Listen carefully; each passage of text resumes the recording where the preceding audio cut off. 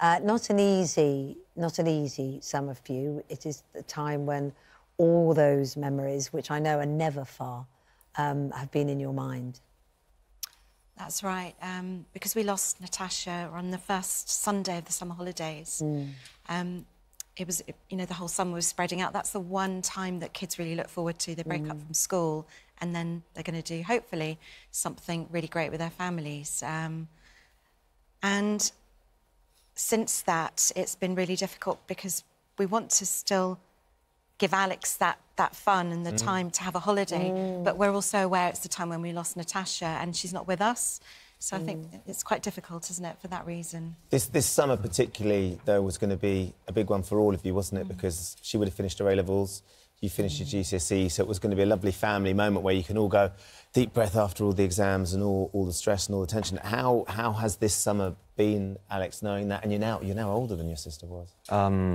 This summer has been hard, but during the summer, me and my family, we have cherished so many memories together about her. So whenever we're doing something, she's always there in our heads, and we laugh about times we had together always. You were very close, weren't you? We had a very strong, close relationship. She was 2.5 years older than me, and I looked up to her, and we had so many great holiday memories and memories ever since we were younger. And that's what it is. It comes down to memories, you know, and that's how we are now. So as a family, and anyone that's lost someone in their family, that's what you hold on to. Of course. So, I mean, it's a campaign that you've been striving for and Nadim for a number of years now. How does it feel to know that this law has changed and it's going to have her name on it as well?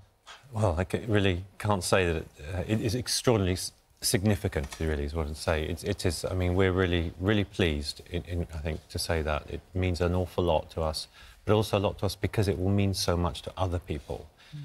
We can never bring back our daughter, but what we can do is do our best as a family to try and save other people's lives so that nothing like this will happen again. I mean, that is what we really hold on to and motivates us, actually. Because I suppose the critical thing is Natasha was always very conscious of her allergies. And the problem with the sandwich that she bought was there were these sesame seeds in there that just weren't listed. And this is, I hope, and you must have worked tirelessly for, the thing that will change. Yes, I think people who don't have food allergies in this country have a misconception of just how dangerous it can be. It's rather like going next to a cliff edge and falling off. It's that dramatic. And so for people with allergies, they fully understand how allergic they are because it's a condition that affects them very much. But the safety of those people, if you like, with allergies really rests with the education of all the people that do not have allergies. And that's certainly what we're working on through Natasha's charity, her foundation. It's really important that people that don't have allergies have an appreciation and a compassion, if you like, for people that do have that disease and that condition. We're working hard on that. So we know that Pret A Manger has changed its labelling and this new law is coming in. Is it enough? Do we still need more, do you think, Tanya, in terms of what sort of the labelling and the way people will be so conscious of exactly all the ingredients that are in products? I think for pre-packaged food, it's a brilliant step. It's what needs to be done, because if something's pre-packaged and someone looks at the ingredients, they'll know that what they're seeing is what's in that food. And that was the misconception before. Some people were seeing partial ingredients, some people were seeing full ingredients, and that's where the mistake happened, and can happen to anybody. But there's still so much to do. You know, society is very dangerous because food that can kill and is everywhere is a poison that's just there for people from when they're born. Some children from 3 months old have got serious allergies.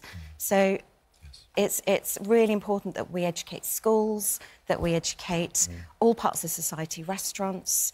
Everyone needs to be aware. And it's just, I think the thing is no one has really taken it seriously up until recently, and with the numbers coming through, it's a new illness. And so we can't blame people, really, I suppose, for not understanding it. Unless you say, unless you live with it, you don't get the utterly terrifying consequences.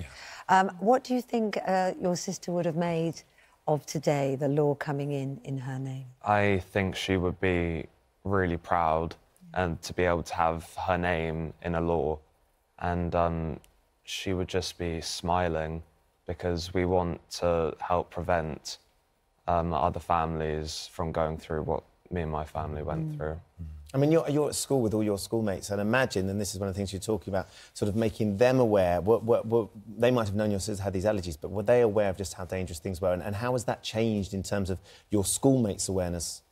So I have there are some boys in my school who have allergies, and there just needs to be more awareness, not only with my mates, but with other people. The whole school needs to know about how severe they can be. You were brilliant. When Alex was little and he'd have friends round after school, he'd march them into the kitchen, make them wash their hands before they did anything, in case they'd had something at school that might have been allergic to her, because we obviously had no nuts in the house or anything. So he was, from the age of, well, since she started school. So you've been well drilled in what's needed. And that's It must have been so horrible and frustrating then when you did all that and yet couldn't protect her. Yeah, that's... That is a really good point, because you do, as a family, as parents, you'll do your utmost to protect your children. You die for your children. And to think that such a thing could happen, even with your best efforts, that's shocking. Yeah, and heartbreaking. Well, look, thank you for joining us this morning. The fact that this law is in her name, I think, is great testament to your hard work, all three of you, and the foundation. And best of luck for the future with that as well. Yeah. How did the GCSEs go in the end? They went well. I passed everything. Is he being modest? Things, yeah. Is he being modest? Because it strikes me that he probably did really very well. No, he did well. He did really well. There you go. Well, that's good. There's good. a mum. Yeah. Did well. I said I could do better. No, we're so proud. I bet you are. I bet you are. Well done. Thank you for coming in. Thank you.